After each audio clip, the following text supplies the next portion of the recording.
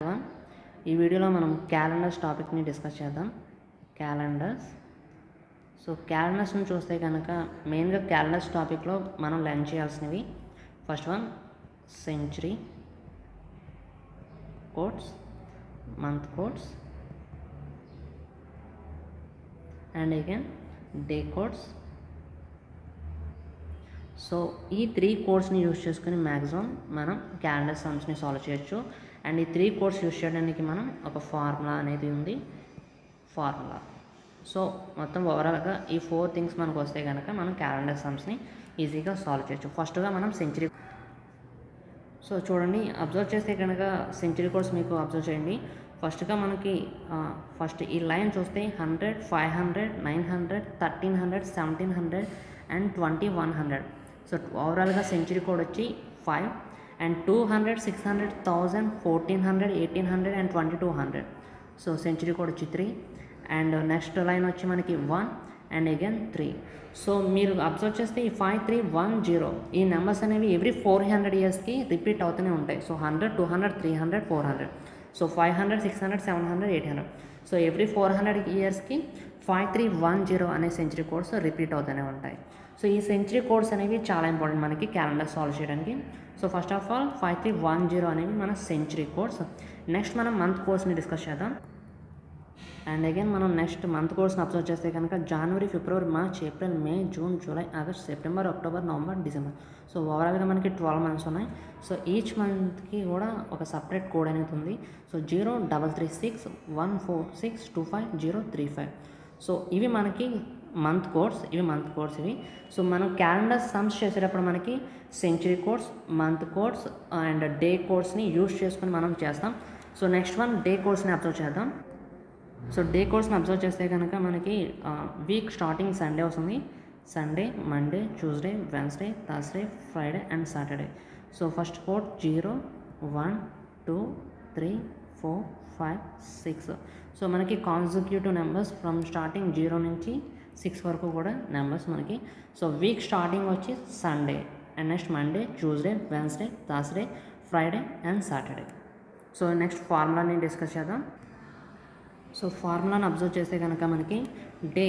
So find చేయడానికి date plus month code plus century code plus number of years completed after century, number of leap years completed after century and finally leap year effect. So after century అంటే మనకి the nearest సెంచరీని మనం తీసుకుంటాం. So code అనేది nearest century కోడ్ని తీసుకుంటాం. And month code అనేది మనకి given డేట్లో ఉన్న మంత్ కోడ్ని తీసుకుంటాం. డేట్ అనేది డేట్ మంత్ కోడ్ కూడా సో వాటిని బేస్ చేసుకుని తీసుకుంటాం. సో లీప్ ఇయర్ ఎఫెక్ట్ అనేది మనకి ఒక స్పెషల్ కేస్ ఇది. సో ఈ లీప్ ఇయర్ ఎఫెక్ట్ గురించి మనం డిస్కస్ చేయాలి. సో డిస్కస్ చేద్దాం leap year effect. So leap year effect. So మనకి 2 టైప్స్ ఆఫ్ ఇయర్స్ ఉన్నాయి. ఒకటి non leap year and again ఒకటి లీప్ ఇయర్. సో మనకి గివెన్ ఇయర్ అంటే క్వశ్చన్లో ఇచ్చిన ఇయర్ కనుక నాన్ లీప్ ఇయర్ అయితే సో లీప్ ఇయర్ ఎఫెక్ట్ అనేది మనం 0గా కన్సిడర్ చేస్తాం. లేదా గివెన్ ఇయర్ కనుక లీప్ ఇయర్ అయితే సో లీప్ ఇయర్ ఎఫెక్ట్ అనేది మనం 1ని తీసుకుంటాం. బట్ ఆ డేట్ అనేది ఆఫ్టర్ డేట్ ఆఫ్ 29 ఫిబ్రవరి అంటే ఆ date must be after date of. So date అనేది 29 ఫిబ్రవరి తర్వాత అయితే మాత్రమే లీప్ ఇయర్ ఎఫెక్ట్ అనేది గివెన్ ఇయర్ లీప్ ఇయర్ అయినా సరే మనం తీసుకుంటాం. ఓకే. సో అంటే బిఫోర్ 29 ఫిబ్రవరి కానీ ఒకవేళ 29 ఫిబ్రవరి కానీ ఇచ్చినా అది లీప్ ఇయర్ అయినా సరే మనం లీప్ ఇయర్ ఎఫెక్ట్ కన్సిడర్ చేయం. సో అప్పుడు కూడా మనం లీప్ ఇయర్ ఎఫెక్ట్ని 0గానే తీసుకోవాలి. ఓకే. సో సమ్స్ ఎగ్జాంపుల్స్ చూద్దాం. ఎగ్జాంపుల్స్ చూస్తే క్లియర్గా ఉంటుంది, రైట్. సో ఒక చిన్న ఎగ్జాంపుల్తో స్టార్ట్ చేద్దాం. సో క్వశ్చన్ చూద్దాం. సో క్వశ్చన్ అబ్జర్వ్ చేస్తే కనుక నేను ఇచ్చిన క్వశ్చన్ 08 ఆగస్ట్ 2021. సో మనం ఈ క్వశ్చన్లో ఉన్న ఇన్ఫర్మేషన్ మనం ఫార్ములాలో సబ్స్టిట్యూట్ చేద్దాం. ఫస్ట్గా మనకి date. So date means 8 and next మనం తీసుకోవాల్సింది మంత్ కోడ్ వచ్చి ఆగస్ట్ కదా. సో ఆగస్ట్ యొక్క మంత్ కోడ్ ఏంటి మనం ఆల్రెడీ డిస్కస్ చేస్తాం month కోడ్స్ని 2 and century code. So 2021. So 2021 అంటే ఇది 2000 ప్లస్ 21 ఫార్మాట్ ఉంది. సో సెంచరీ కోడ్ కూడా దీనికి 2000 సెంచరీదే తీసుకుంటాం మనం. సో 0 అండ్ ఫార్ములాలో చూస్తే కనుక number of years completed after century. Century తర్వాత ఎన్ని ఇయర్స్ కంప్లీట్ అయినాయి అంటే 2000 తర్వాత ఎన్ని ఇయర్స్ కంప్లీట్ అయినాయి? సో క్వశ్చన్ అయితే 21 ఉంది, బట్ 21 ఇయర్ అనేది కంప్లీట్ కాలేదు. ఎందుకని? సో ఆల్రెడీ ఇది రన్నింగ్లోనే ఉంది, అంటే ఆగస్ట్లోనే ఉంది. సో 21 ఇయర్స్ అనేవి కంప్లీట్ కాలేదు, ఓన్లీ 20 ఇయర్స్ మాత్రమే కంప్లీట్ అయినాయి. So and next one, number of years completed after century తర్వాత number of leap years completed after century. అంటే ఈ 20 ఇయర్స్లో మనకి ఎన్ని లీప్ ఇయర్స్ ఉన్నాయనేది చూస్తే చాలు. అంటే ఈ 20ని మనం 4th డివిజన్ చేస్తే 5 టైమ్స్ క్యాన్సిల్ అవుతుంది. So 0 reminder. So 4th division చేసినప్పుడు ప్రతిసారి మనం కోఎఫిషియంట్ వాల్యూని కన్సిడర్ చేస్తాం. అంటే లీప్ ఇయర్స్ కావాలంటే మనం కోఎఫిషియంట్ వాల్యూని తీసుకుంటాం. So 5. And finally leap year effect. So leap year effect అంటే గివెన్ ఇయర్ లీప్ ఇయర్ కాదా అని చెక్ చేయాలి. So given year leap year కాదు, ఎందుకని? సో 21 అనేది non leap year, so leap year effect అనేది 0. సో ఓవరాల్గా యాడ్ చేస్తే, సో యాడ్ చేద్దాం. 8 + 2 10 అండ్ 10 + 20 30, 30 + 5 35. సో ఈ 35ని మనం ఫైనల్గా ఆడ్ డేస్ అని కింద కన్సిడర్ చేయొచ్చు. 35 ఆడ్ డేస్ వచ్చినాయి. సో ఈ 35ని మనం 7th డివిజన్ చేస్తే 5 టైమ్స్ క్యాన్సిల్ అవుతుంది. 35, 0 రిమైండర్. సో ఈ 0 అనే రిమైండర్ వచ్చింది కదా, ఈ 0కి కోడ్ ఏంటి మనకి? సండే. 0 కోడ్ ఏంటి మనకి? సండే. సో ఆన్సర్ ఏంటి మనకి? సండే అనేది మనం final answer, Sunday. So Sunday. So next example చూద్దాం. ఇక్కడ చూస్తే కనుక 11 జూన్ 1996, రైట్? సో ఫస్ట్గా మనకి date. So date means 11 and 11 plus June యొక్క కోడ్ వచ్చి మనకి 4 and century code. So 1996.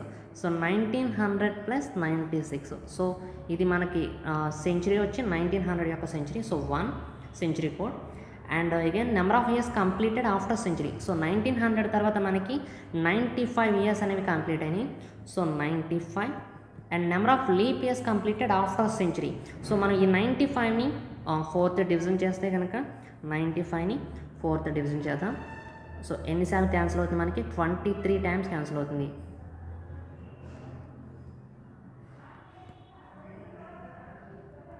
So మనం తీసుకోవాల్సింది, మనం ఈ యొక్క 23 అంటే కోఎఫిషియంట్ వాల్యూని మాత్రమే తీసుకుంటాం 4th డివిజన్ చేసినప్పుడు. 7th డివిజన్ చేస్తే కనుక మనం రిమైండర్ని తీసుకుంటాం. ఈ పాయింట్స్ చాలా ఇంపార్టెంట్ మనకి. 4th డివిజన్ చేస్తే కోఎఫిషియంట్ వాల్యూ, 7th డివిజన్ చేస్తే రిమైండర్. సో మనకి అన్ని 23 ఇయర్స్ అనేవి 23 లీప్ ఇయర్స్ కంప్లీట్ అయినాయి. And final leap year effect. So 1996 given year leap year. So last 2 డిజిట్స్ని మనం 4th డివిజన్ చేస్తే ఇవి కంప్లీట్గా డివిజిబుల్ అయితే కనుక అది మనం లీప్ ఇయర్ అని కన్సిడర్ చేయొచ్చు. మనం 2 టైమ్స్ క్యాన్సిల్ అవుతుంది. 8, 1, 16. So 4 times. సో ఓవరాల్గా 24 టైమ్స్ క్యాన్సిల్ అయింది. 0 రిమైండర్ వచ్చింది, అంటే ఇది పర్ఫెక్ట్గా మనకి డివిజిబుల్ అయింది. సో దీన్ని మనం ఏమనొచ్చు? లీప్ ఇయర్ కింద కన్సిడర్ చేయొచ్చు. So 1996 is a leap year. So leap year అనేది వచ్చింది మనకి. And the date after 29th February. So 11 June అనేది 29 ఫిబ్రవరి తర్వాత డేటే కాబట్టి లీప్ ఇయర్ ఎఫెక్ట్ మనం 1 కింద తీసుకోవచ్చు. సో ఓవరాల్గా మనం యాడ్ చేస్తే కనుక 11 + 4 అండ్ +1 + 95 + 23 + 1 చేస్తే సో ఓవరాల్గా మనకి 135 వచ్చింది. 135 ఆడ్ డేస్. ఓకే, సో ఈ 135 ఆడ్ డేస్ని మనం 7th డివిజన్ చేస్తే 1 టైం క్యాన్సిల్ అవుతుంది. 3 + 3 6, 5 and 9 times 63. So 2 reminder. So 2 means Tuesday. 2 means Tuesday. So answer is Tuesday. So మీరు అబ్జర్వ్ చేస్తే కనుక మనకి ఎప్పుడు కూడా ఆడ్ డేస్ అనేవి 6 కంటే మోర్ ఉండకూడదు. 6 కంటే మోర్ ఆడ్ డేస్ అనేవి ఉండకూడదు. సో మనకి అంతకంటే మోర్ ఆడ్ డేస్ వస్తే కనుక మనం 7th డివిజన్ చేసి రిమైండర్ డేస్ మాత్రమే తీసుకోవాలి. Okay, so thank you everyone for watching.